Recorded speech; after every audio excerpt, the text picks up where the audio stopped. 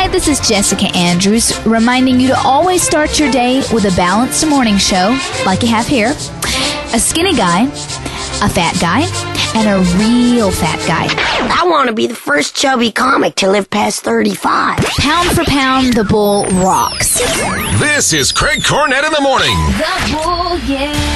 Most incredible story of the day, and let's remind everybody, Tbone has started his journey yesterday on a weight loss program. Started with a personal trainer. Have you lost any weight yet?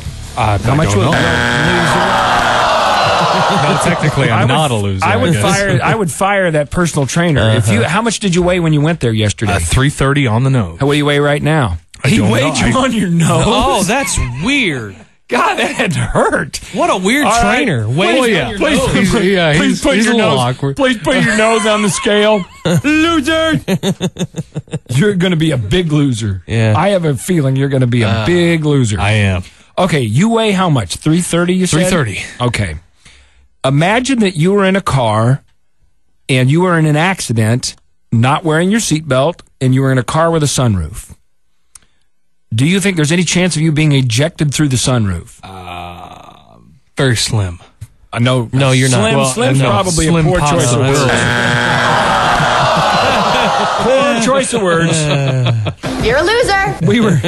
He is a loser, and that's a good thing. I know. We were trying to come up with a theme song for his weight loss yesterday, and I came up with a song.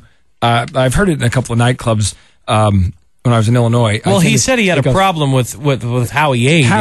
And I said portion. I said it was all about portion control, and then I was going to sing that. Portion control.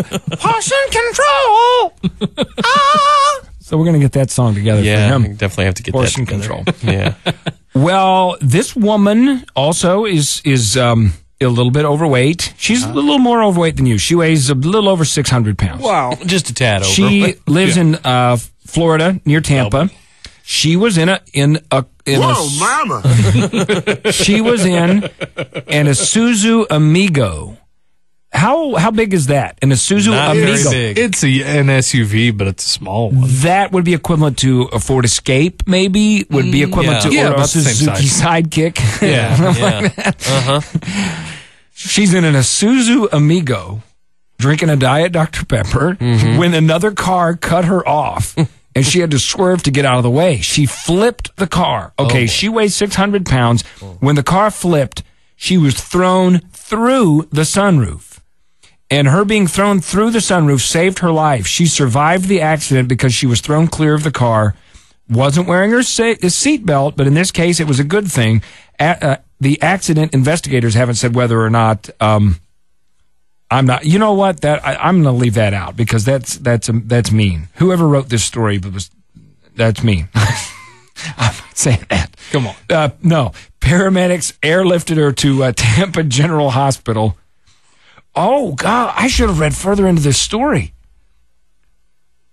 The helicopter couldn't take off with her in it. Oh, no. Oh, wow. Oh, my.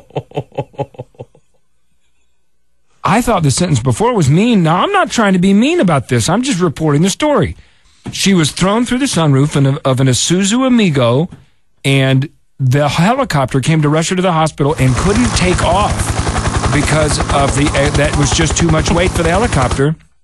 So they had to get an ambulance to come to the scene to take her to the hospital, where she is perfectly fine. Good for her. She's almost not injured at all after rolling the car, thrown through the sunroof, and landing on the ground and not hurt at all. Fine, stable condition. She's going to be perfectly okay. Jeez. Unbelievable story. Unbelievable. Well, when they got there with the helicopter and it wouldn't pick her up, I mean, were they... I guess they landed the helicopter first, or they just kind of put a big old sling and they planned on carrying her. Stop it! I'm not stop it. I'm not going to let you turn a legitimate news story into making fun of fat people. No, I was because we're not going to do this on. I'm fat. You're not fat. T-Bone's fat. No, he's not that fat. I am fat. But he's a loser. You don't have back fat. He's a loser. I have plenty of back fat. But he's a loser.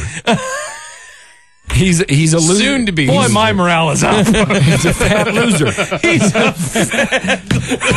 He is, and that's a good thing. He's a fat loser. He's losing more fat every day. Good to be you. It is good to be you. Yeah. You are a Yay fat for life. loser.